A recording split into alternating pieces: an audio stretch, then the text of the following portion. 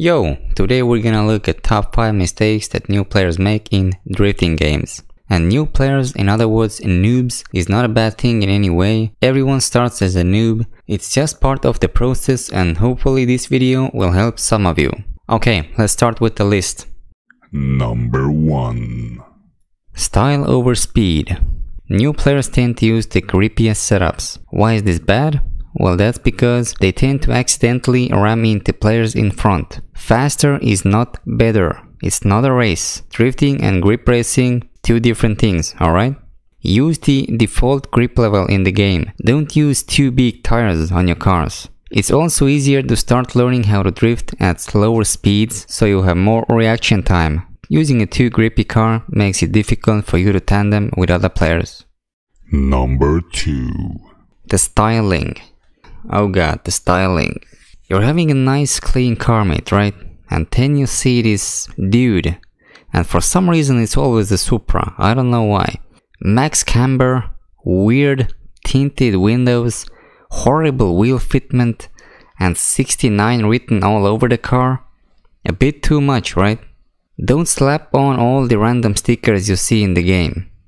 And for the love of God, stop using colored smoke. It's horrible for the players behind you. All they see is this Hello Kitty cloud in front. Just go easy on the styling, alright? Number 3. Fast money. New players are obsessed with getting money and all the cars as soon as possible. Listen, unlocking cars and upgrades is part of the gameplay, part of the fun. Enjoy the journey. This applies in every game.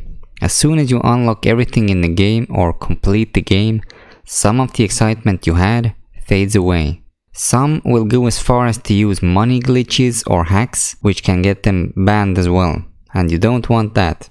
Getting a new car is part of the fun. No need to unlock all the cars on your first day. It feels good to be able to unlock a new car after some time of playing, and it will keep the game entertaining longer.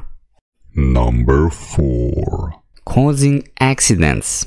Drifting the wrong way and overall causing unnecessary accidents. Go the same direction everyone else is going. Do not go drifting the opposite way. When you go on a track, make sure nobody is coming from behind. Follow the other players at a safe distance. Don't try to tandem everyone on your first day.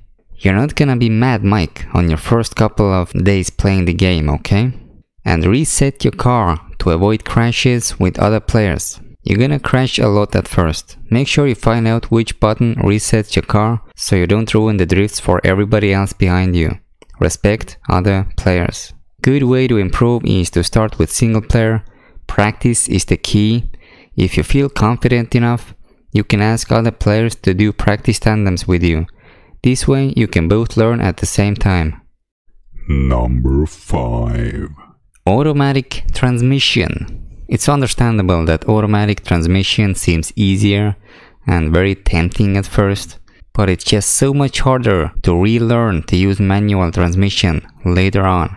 A manual transmission allows you to control your car so much more accurately. You don't want your car shifting when it's not needed. You can use manual shifting with keyboard, controller, and with the steering wheel. Either way, start manual shifting early on. It may seem difficult, but trust me, it's gonna be way harder going from automatic to manual later on. Number 6. Not subscribing to grippiest. Okay, I'm just kidding, but you should subscribe if you like dope drifting content. And by the way, I stream drifting games on Twitch, so make sure you check me out there as well. Alright guys, hopefully you enjoyed this video, and see you again soon. Stay sideways.